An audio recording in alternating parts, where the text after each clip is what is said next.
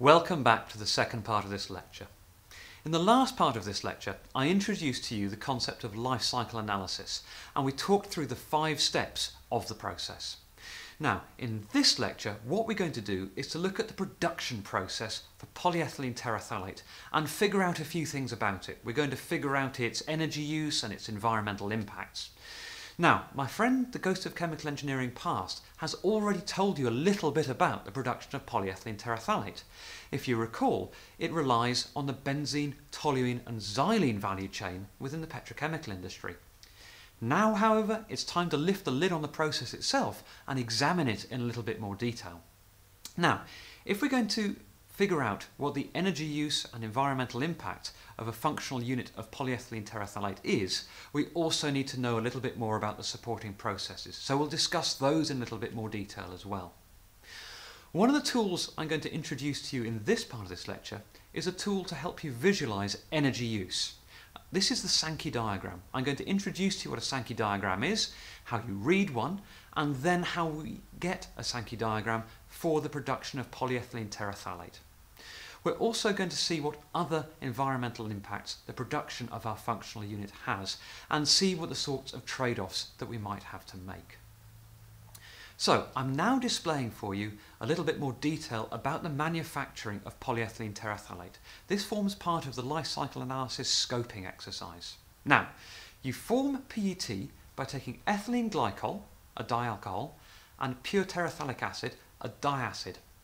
Pure terephthalic acid is made from paraxylene, so it's dimethylbenzene with the methyl groups opposite each other on the benzene ring, and then that para position is where you find the alcohol, where you find the acid groups on the pure terephthalic acid. So the first stage is to get ethylene glycol, our dialcohol, and pure terephthalic acid, our diacid, and esterify them. Okay, after esterification, what we do is we add a catalyst and start to encourage these esters to come together and polymerize. This is called a pre-polymerization step. At this point, you have a fairly low viscosity system, and it's relatively straightforward to mix in a catalyst and start to get maybe 1 or 2 or 3 or 4 repeat units of esters polymerizing together. Once you have this pre-polymer, maybe up to 8 or 10 repeat units long, you then go into a melt polymerization stage. This is where you increase the molecular weight greatly, from maybe 10 or so repeat units to maybe 70, 80, 90, 100 repeat units. By this time, the viscosity of the system has increased massively and requires a completely different process technology in order to take place. Hence, it's a different processing step. Now, depending on what we're making, we might need something that has material strength. A polyethylene terephthalate drinks bottle needs a lot of strength to keep in place the hoop stresses placed on it by the pressure of the drink inside it. Polyethylene terephthalate drinks bottles can take up to about 5 bar of internal pressure. So we need a final polymerization step to increase the molecular weight further in order to get that mechanical property. And this takes place in a solid state. And so we have 3 stages of polymerization. We have the pre-polymerization to get 10-ish repeat units. We have the melt polymerization to get 70 to 100 repeat units. Then we've got our solid state polymerization to increase the molecular weight further still, such that we can get the mechanical properties of the final polymer. Okay, so that's the production route from ethylene glycol and pure terephthalic acid through to our chipped polymer. However, these processes themselves require support. So what we find is that we need to add heat in to esterify ethylene glycol and pure terephthalic acid. And so that heat has an energy overhead associated with it. You also find that there are byproducts produced from this esterification process. And so you get acetaldehyde produced as a waste product, and you also get water. You've got condensation polymerization occurring. Both of these byproducts need to be removed. As you remove the byproducts, you also get rid of some of your feedstocks. Some of the ethylene glycol gets boiled off with the water and the ethylene glycol, and so you need to purify that ethylene glycol and recycle it back into your reacting system, which again requires energy. Now, if we consider the polymerization process, this typically takes place under vacuum, because if we put these systems under vacuum, we can more easily draw out those waste products, the water and the acetaldehyde. As you draw out these waste products, you will of course also be drawing out some of your reacting mixture. And what you do is you spray this reacting mixture with ethylene glycol to condense out anything that can be condensed out and return reactants back into the reacting system. So you have a spray condensation step. I said that this polymerization process takes place under vacuum, so you need a means of generating vacuum. Typically this is generated in a number of stages using vacuum ejectors, which are a fluid mechanical means of generating vacuum, and a final stage of a vacuum pump. Of course, all of these processes themselves require energy. So our production process for PET is a little bit more complex than just make some esters, polymerize those esters and get a high molecular weight from those esters. All the reacting systems need supporting processes which have energy overheads. So let's have a look at the system this sits within, because if we think of this as our process, we haven't considered the entire food chain. So let's have a look at what needs to support the manufacture of PET. Now, first of all, we need ethylene, because we're going to make ethylene glycol. Let's assume that we're sourcing ethylene from naphtha, and you know that naphtha can be sourced from crude oil. And let's say that we can get data on ethylene production from naphtha via steam cracking from an existing study. Right, so what do we do with ethylene? Well, from ethylene we make ethylene oxide. Really unstable, really explosive, something you don't want hanging around for very good safety grounds. You need about 5.3 grams of ethylene to make enough ethylene oxide to go into our functional unit. Incidentally, our functional unit has roughly 23.5 grams of polyethylene terephthalate within it. So, ethylene oxide manufacture is something that we need to model ourselves. What do we do with the ethylene oxide? Well, we make ethylene glycol. So ethylene glycol is a lot safer to handle than ethylene oxide, so we make ethylene oxide, then use it immediately, so we don't have it hanging around. What you don't have can't leak. And then we make from ethylene glycol our polyethylene terephthalate. However, this is incomplete, isn't it? Because we know that we need our diacid to react with our dialcohol. So, in addition to this picture, we also need to figure out how we make pure terephthalic acid. Now, as it happens, there are existing studies for the production of pure terephthalic acid. Again, from paraxylene, from pyrolysis gasoline, from naphtha cracking. So it's all part of that benzene, toluene, xylene food chain. The final thing to think about is that our functional unit isn't 23.5 grams of polyethylene terephthalate. It's a 500 milliliter fizzy drinks bottle sitting on a supermarket shelf. So we've got the raw material for the bottle. Now we need to shape it, blow mould it, and transport it to its destination. So we're going to assume that there are existing studies that describe those processes. And so this is now what we call our polyethylene terephthalate value chain. We're looking at the production of the polymer all the way from its components, from ethylene and from pure terephthalic acid. And we're looking at making something from that polymer and delivering it to its destination. So, supporting all these processes, we need electricity, we need heat, we need process water, we need to treat wastewater. So, underlying the value chain that we've defined is a lot of background processes that again we need a lot of data for. So, life cycle analysis is a very data intensive process. I want to introduce to you now the Sankey diagram.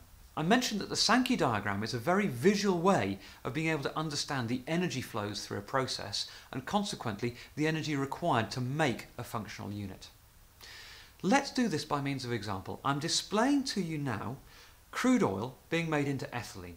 We know that crude oil can produce naphtha, and from naphtha steam cracking we can make ethylene. So the material flow there is crude oil. But however, it's not a material flow. It's the energy wrapped up within that material. So we can figure out that we need 0.26 megajoules of energy to make ethylene. Now this energy is what we termed embedded energy. It is part of the crude oil. It's what the crude oil would give off if we burned it effectively. So this is the energy content flowing into a process from a raw material. Now, in making ethylene from naphtha, we know we have to put in heat. So we have naphtha cracking taking place in gas-fired furnaces. And so also included on the Sankey diagram are those processes that give us heat. In this case, we take natural gas and burn it, and by burning that natural gas, we produce enough heat to crack our naphtha. And so there we have on our Sankey diagram now the energy coming from a primary or a secondary energy source. What do we do with our ethylene? Well, we make something from ethylene. So we've got energy into our ethylene block. We also have material going out. So our ethylene itself will have an embedded energy. And this is the energy content of the material leaving that process, shown in orange. Now, as we look at this block containing ethylene, we've got energy in and energy out, but energy has to be conserved across a production process. So we have a bit of embedded energy within the material that we've made, so the balance of the energy must be that energy used to make the product. So that's where the energy balance is satisfied. And so here we have a visual representation of the energy required to make the ethylene for our functional unit. We've got crude oil bringing material in, and there's energy embedded within that material. We have natural gas being burnt to give heat, and we're looking at the number of megajoules required for that. Leaving our step, ethylene production step, we have the energy content within the ethylene, embedded energy again, and the energy used to make the product as well. So that's a simple example of a Sankey diagram. Let's see what a Sankey diagram looks like for polyethylene terephthalate production. So I'm now displaying the completed example that we just saw. We've got our crude oil and our natural gas making ethylene. We're now going to build on this. So the next step of this process is to make ethylene glycol. Ethylene to ethylene glycol. We can look at the embedded energy in the ethylene glycol product. It's smaller than ethylene, and the balance has to be processing energy. And so we can see how the processing energy accumulates through the value chain. Well, what's next? What's next is producing our diacid, pure terephthalic acid. Now, pure terephthalic acid production is very energy intensive. We can see that we've got our crude oil going in. Now we know that the crude oil will be probably distilled into naphtha, which will be cracked to pyrolysis gasoline, which in terms will produce paraxylene. That paraxylene will then be the feedstock to our pure terephthalic acid production process.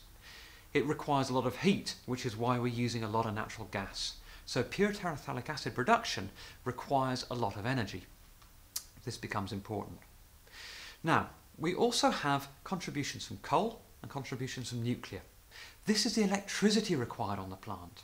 And so if you look at the thickness of all the lines going into our pure terephthalic acid plant and compare them to our ethylene plant, we can very quickly see how much energy is wrapped up in producing pure terephthalic acid. So the orange bar leaving the pure terephthalic acid production block is again the energy embedded within the acid product, and the grey bar leaving is the processing energy, which is massive compared to the processing energy for ethylene. Okay, so the next step is to bring together our two raw materials, our ethylene glycol and our pure terephthalic acid, and we've got our continuous polymerization process, which is what we just looked at earlier. So this produces now our polyethylene terephthalate. Now, there's a little bit of natural gas required for heat for this process. Again, it's a small amount of energy compared to that acid production step. Our product, however, is fairly energy rich, and so if you look at that conservation of energy across continuous polymerization, very little is actually required in processing energy. Most of the energy put in is wrapped up as embedded energy within the product. So another takeaway message here is polymers are very energy dense. What do we then do? We do a solid state polymerization. It's fairly negligible in terms of energy.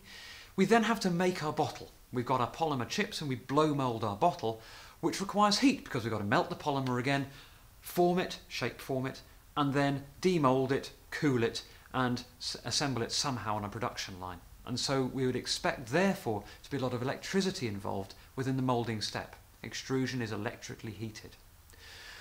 After bottles have been moulded, what then happens? Well, we take our plastic bottle and we transport it. And we transport it to our destination. So, what we can see here very clearly is a diagram that maps the energy flows in producing our functional unit being our fizzy drinks bottle, sitting on a supermarket shelf. We've gone from cradle, crude oil, coal, natural gas, nuclear power, renewable electricity, to grave, that functional unit sitting in its required destination. And we can see also the amount of energy required to make that product. For our functional unit, we require 1.6 megajoules of processing energy. Embedded within our functional unit is 0.57 megajoules of energy. Now, let's have a look where each of the energy use centres are. So I'm going to put you a graph on the board now. On the y-axis is the primary energy use per functional unit. So it's megajoules per 500 mils of filled bottle sitting on a supermarket shelf. And I'm going to examine key stages of that value chain. Let's look at ethylene production. Well, it's around 0.4 megajoules per functional unit. Ethylene oxide and ethylene glycol production, less than about 0.1. Pure terephthalic acid, massive, about 1.3 megajoules per functional unit. What about the continuous polymerization? It's not very much, maybe about 0.15 megajoules.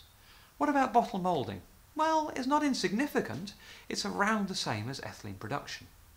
So, those data that I've displayed for you show very clearly where effort should be focused to minimise energy use in the process. And it's glaring at you there in red. It's the production of pure terephthalic acid. Now, what other environmental impacts does making this functional unit have? Well, we can list them out. Abiotic depletion potential, roughly about 2 megajoules. Acidification, 3 times 10 to the minus 4 kilos of sulfur dioxide equivalent. Eutrophication potential, 2 times 10 to the minus 5 kilos of phosphate equivalent, and so on and so forth. The interesting one to look at here is global warming potential. For our 30 odd grams of polyethylene terephthalate, we emit 3 times the mass of CO2. So it's about 92 grams of CO2 for every functional unit of bottle produced. So we can now clearly see where our energy use is and what our other environmental impact categories are. So, we've answered the question of energy production, we've quantified it. What happens if we use biomass? Can we displace some of this global warming potential? Can we get that 0.092 kilos of CO2 equivalent lower? What happening about recycling? If we want to try and incentivise people to remove plastics from the environment and recycle them, how does that affect key environmental impact metrics? And of course, one of the key ones that people worry about a lot, and very wisely, is greenhouse gas emissions. So how does recycling affect that? So, we're going to answer those 2 remaining questions in the final part of this lecture, but let's recap a few key points. So we've looked at how to construct a Sankey diagram and how to evaluate the environmental impacts for a given process. Hopefully this has given you an insight into the amount of data that you need to do this and the role of a chemical engineer in doing the process. So we need to know all the energy and environmental overheads of all the materials and all the energies at every stage of the process. Some of this information can be gleaned from existing peer-reviewed studies. However, sometimes it's work you need to do yourself. You need to be able to make accurate and validated process simulations. You need to do experimental work sometimes. It's very useful to visualize energy flows in Sankey diagrams because you can see in many ways which processing stage has the worst energy overhead. Similarly, if you break down all your environmental impact categories, you can see which processing stage again has the worst impact. Remember though, the definition of worst can be subjective because it may not be worst in every single impact category. So you have to decide, using your wisdom and experience, as to which environmental categories may rank, if you like, higher than others. Again, this highlights the importance of having to make difficult choices and highlights the importance of making those choices wisely.